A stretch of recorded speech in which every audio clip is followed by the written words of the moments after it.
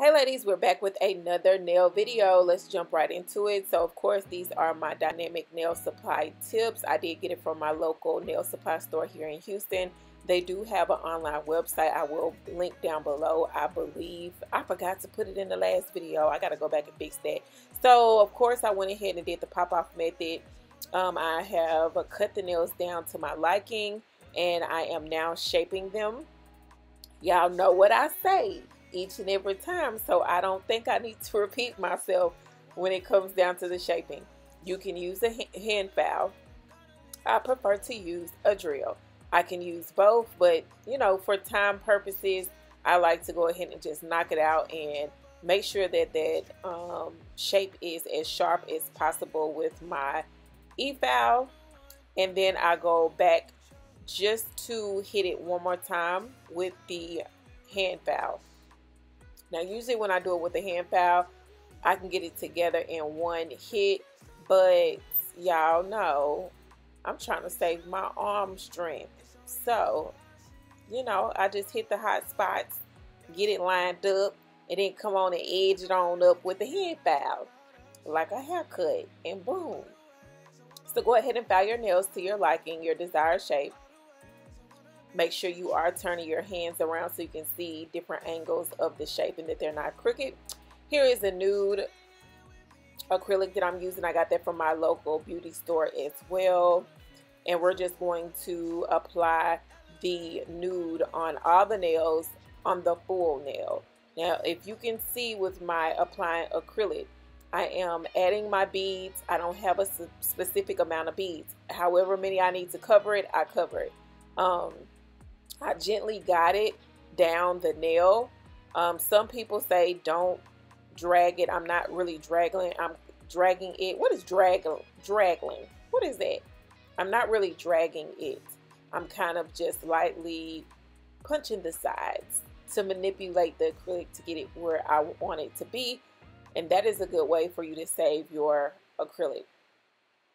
So just go ahead and apply the nude acrylic or whatever your desired color is on the full nail, and you're going to do that for all the nails. If we talk about anything, girl, let's talk about us.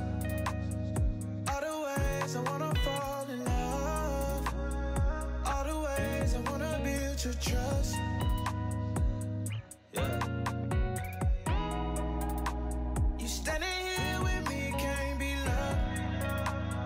Come inside, I want to feel your touch. Elevate, I'm gonna lift you up. Sunset, palm trees on top of a hill, no stress. When I hold you in, I'm the one you chose.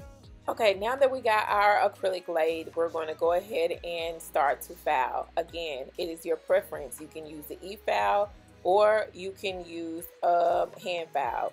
Whichever way is the fastest for you, that's going to save you time and help reserve your strength, then do that. As for me and my house, we're going to use the drill, sis. So we're just going to file that acrylic down, smooth it out, reshape the nails to make sure that it is as sharp as possible before we are going to apply the nail polish. Now, sis, make sure that you file it real good, okay? Because if you don't file good and you have lumps and humps and lovely lady bumps in your nails, whenever you apply the acrylic, not the acrylic, girl, the fingernail polish or the gel polish, you will see it. So make sure that your surface is as smooth as possible so your designs can come out nice.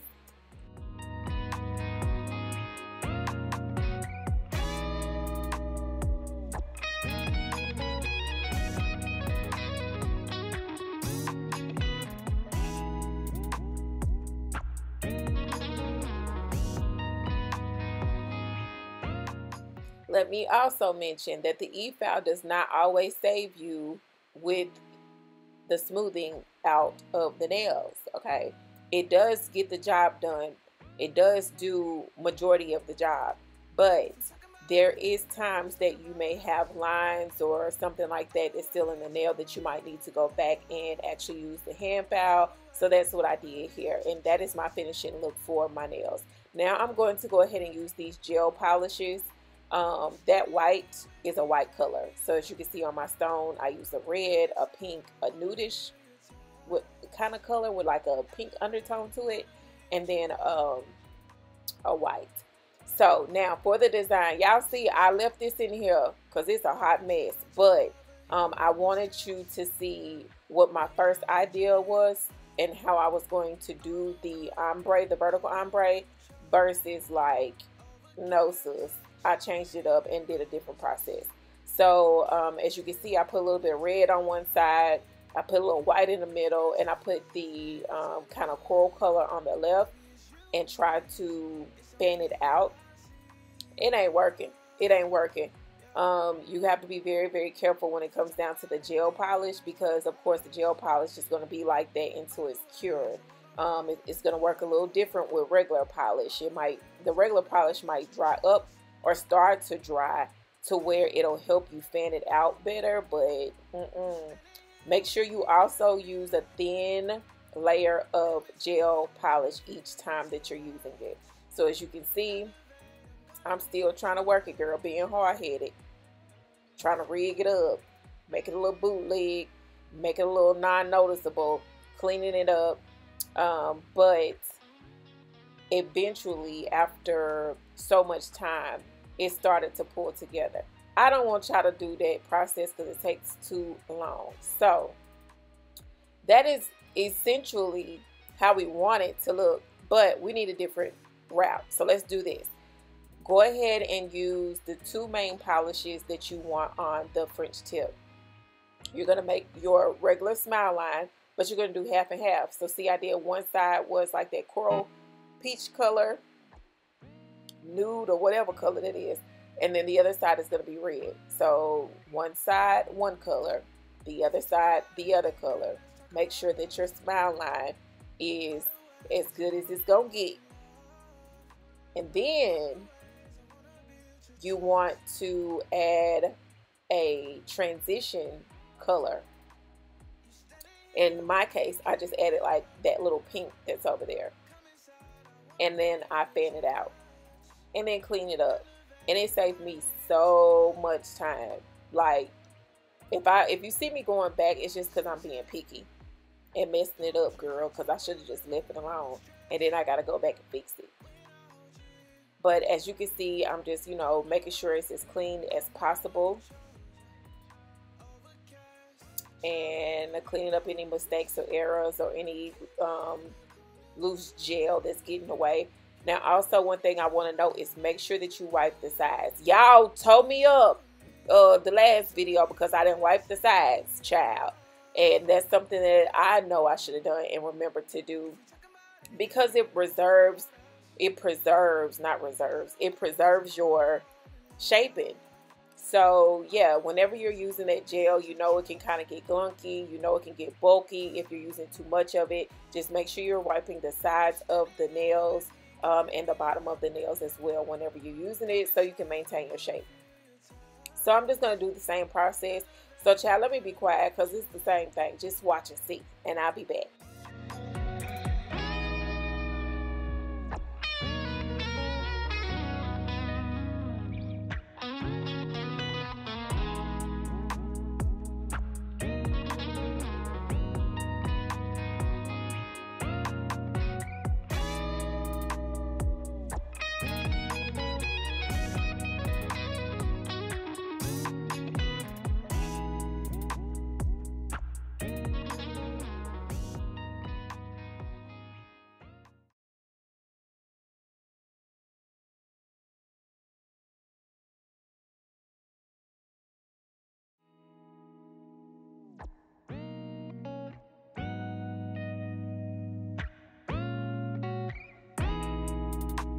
If we talking about anything, girl, let's talk about us. All the ways I wanna fall in love. Oh, also, one thing I wanted to say, whenever that you are doing these designs, I feel like it's probably going to be easier for you to cure each nail at a time. The reason why I say that is because y'all know that the gel polish is not going to start drying. It has to be cured. It is not regular nail polish. So in this sense, it made me keep having to go back and straighten up the gel polish because it kept bleeding into the nail. Of course, because I was moving my nails as I was, you know, doing the designs on the different fingers. So just take the time and cure your nails one at a time, and that to me would have saved me a little bit more time than having to go back in the end and refix them. So once you cure them for 60 seconds, you're going to add a clear gel top coat. Make sure you wipe the sides, sis. Y'all see me wiping the sides of these nails because y'all not going to get me today. But yeah, go ahead and put your clear polish on so it can shine bright like a diamond. Look at it. It's so cute. Look at that transitional color. Look at that vertical ombre. Yes, ma'am. I'm doing a little TikTok. Follow me on TikTok at The Dip Life. Now, after you cure that gel top coat, we're going to go in with a dotter. I got these from Amazon. Everything that I'm using that I can find the link to, I will make sure I put it down below. And so you're going to just use your dotter, and it's still your preference. Some people like a lot of dots. I wanted to keep it simple and clean because I didn't want to take away from the vertical ombre as well. You need to see that work, sis. You needed to see that piece of art. So we're just going to add a couple of dots going up. You can get it going up all the way. You could kind of cascade it, or you can make sure that it stops right at the tip. So me, I'm just doing sporadic. No pattern, honestly, just whatever looked good. I just knew what colors that I wanted to use. So keep it simple, sis. Especially if you're doing the ombre. You want people to see the ombre. So yeah, let them see all that glory and all that work you put in. Boom. Nice. Ain't that pretty, y'all?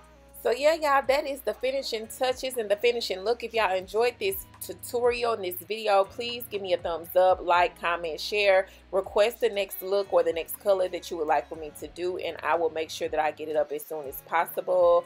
Turn on the notification button so you're aware of the next videos that are coming. I'm trying to upload them every single day. And y'all know I had to show y'all where I pop these out, but okay, girl, I gotta go. I'm running out of time. I'll see you tomorrow. Bye.